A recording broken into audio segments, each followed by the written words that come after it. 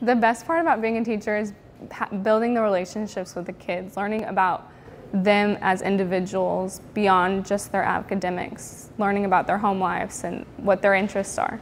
I'm a math teacher. I went to school to teach math.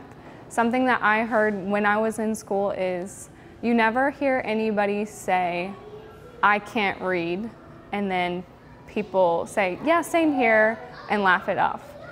But when people say, "I can't do math," it's common. People agree with you. So for me, I teach to help bridge that gap with math and make math more attainable for everybody.